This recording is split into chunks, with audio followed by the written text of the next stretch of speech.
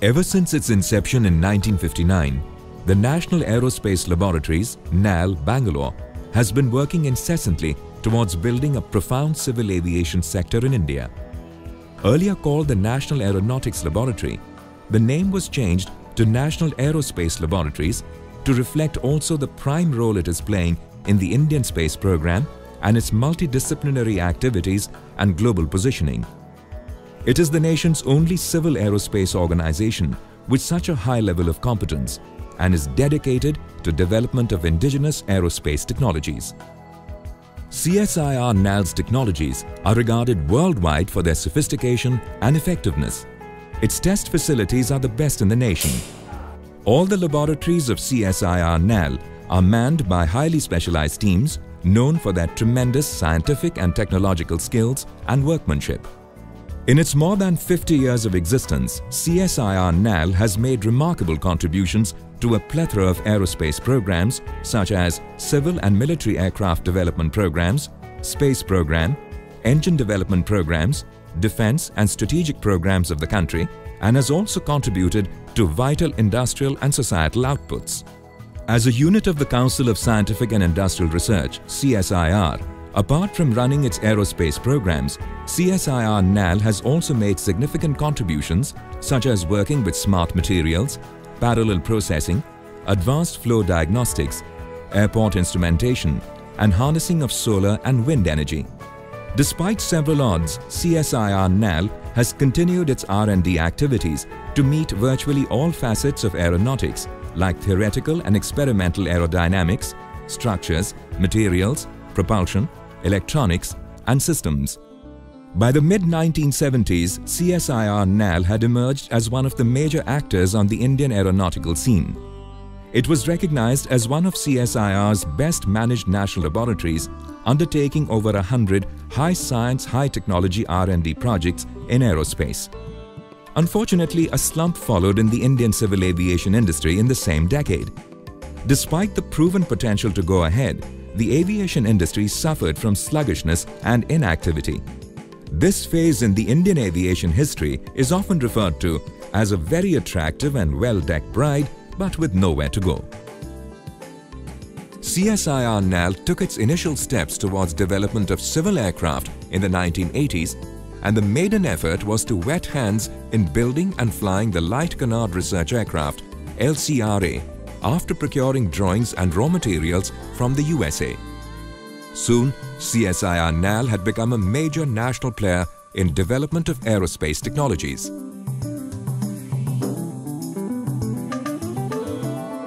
The 1990s happened to be one of the most happening decades for NAL, as major initiatives were taken and more professionalism was instilled among its ranks. As a harbinger of civil aviation design and development in the country, CSIR NAL developed the Hansa two-seater trainer aircraft, which has gained huge popularity in different flying clubs in India. It has also attracted a lot of international attention and is all set to make its mark in the international market.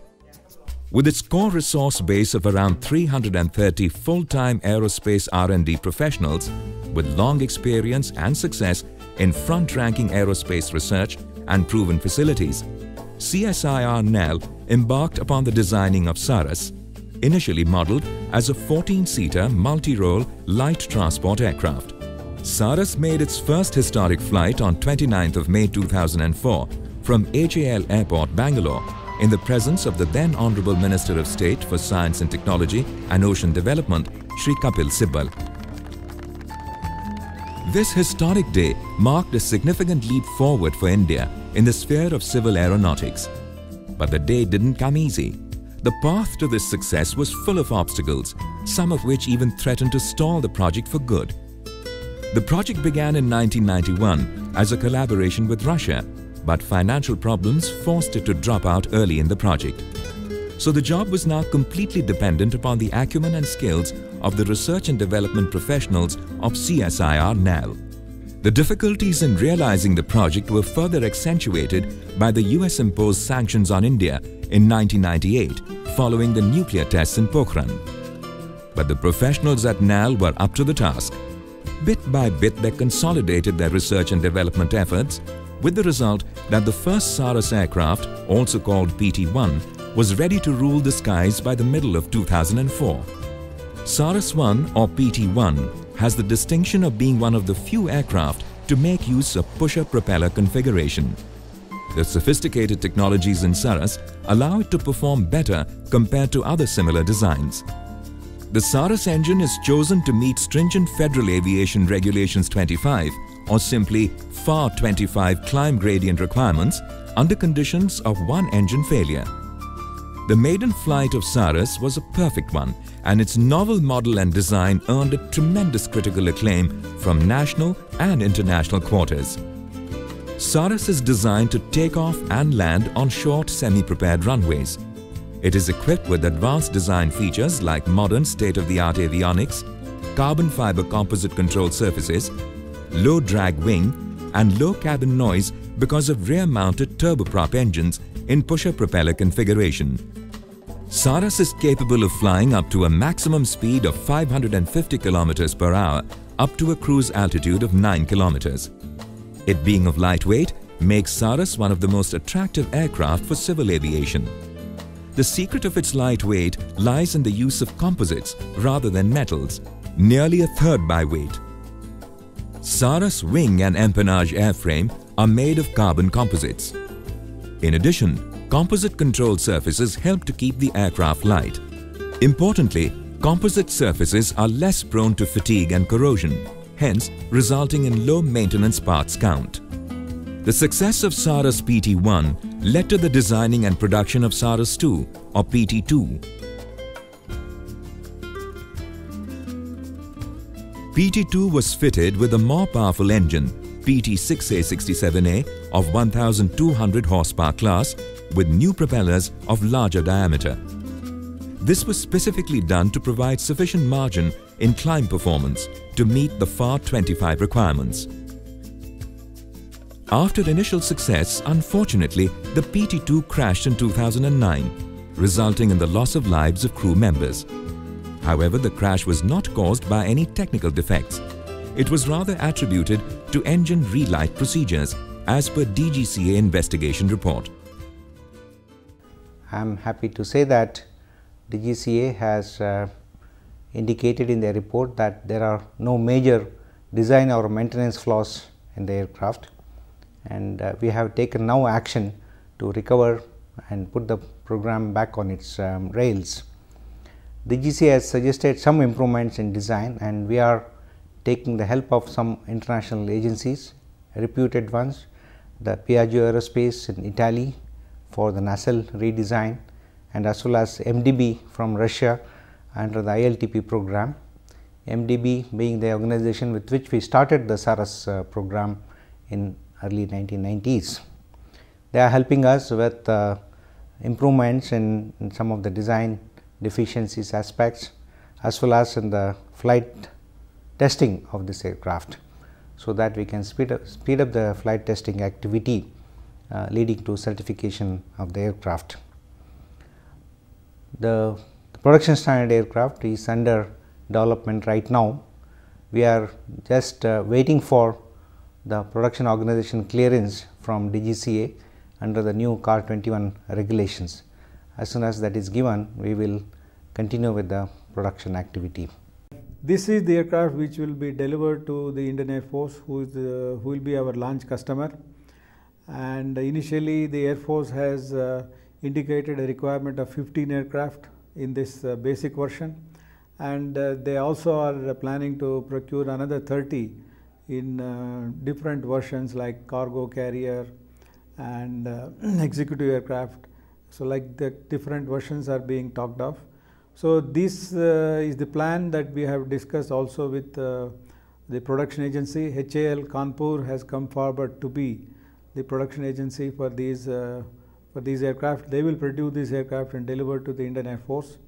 And in fact, we have finalized an MOU for the production of this aircraft with HAL, and very shortly we'll be going to sign this MOU between HAL and CSIR NAL. And now the SARAS 3 or PT3 development project has been taken up.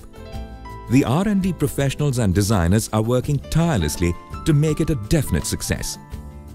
Notable features of PT3 would include reduction in structural weight and a modern digital cockpit display. The project has already earned sufficient acclaim, and both production industry and potential users are looking forward to its launch. Novelties and innovation continue at CSIR NAL, with the overall objective of making civil aeronautics profitable, user-friendly and economically viable for passengers. The planning and development of NM5 by CSIR NAL is an expression of this resolve. NM5 is a multi-role, multi-mission aircraft being developed by CSIR NAL in collaboration with Mahindra Aerospace Private Limited.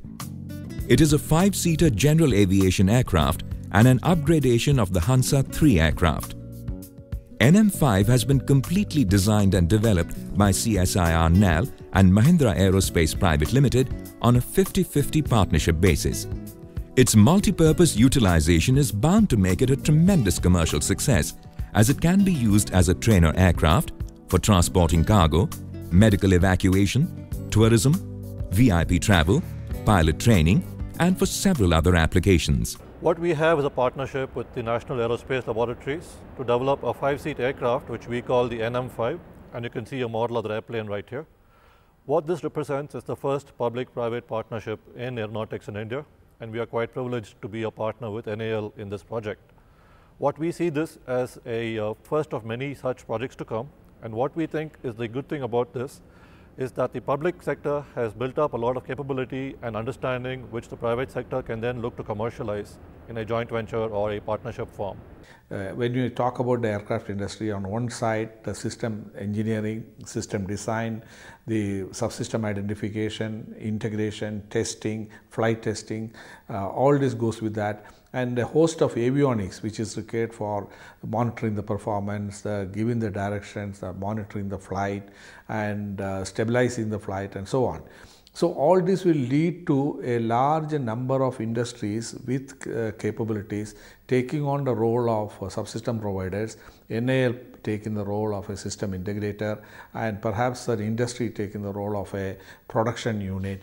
So all this can be implemented through this National Civil Aircraft Program. We are in the process of finalizing a configuration for such an aircraft. When you talk about the fuel efficient engine, one have to make a survey of available systems in the market and converge on a suitable engine, and remaining with respect to the airframe, the materials to be used, advanced materials to be used, we can reduce the mass fraction and modern avionics, how it can be integrated and so on. These studies are being carried out, and we hope that within the next few months we will come out with a configuration and identify a development plan involving the participation of Indian industries, and also trying to estimate the time frame and the cost involved in developing the infrastructure for the initial phase of development as well as the further mass production of the system. So this report is expected to be submitted to the government by before middle of next year, and we hope that will lead to the formation of a joint venture which will undertake the development of the civil aviation civilian aircraft system in the country. We have got a strong team which is assembled at NAL, multidisciplinary team who can address almost all the design issues, and also we are having the advice of senior members from industry and government guiding this program. CSIR NAL is now a major civil aeronautics development center of the nation and is acknowledged accordingly. Its civil aeronautics and aerospace research is continuing with even greater zeal and determination. CSIR NAL is all set to make a mark in the international aerospace scene as well. Its design and development activities have earned a lot of respect and admiration both within and outside the country. With new ventures and bigger projects on the anvil, and with its partners, both in the public and private sectors, playing important roles, CSIR NAL is on the threshold of even greater glory and success.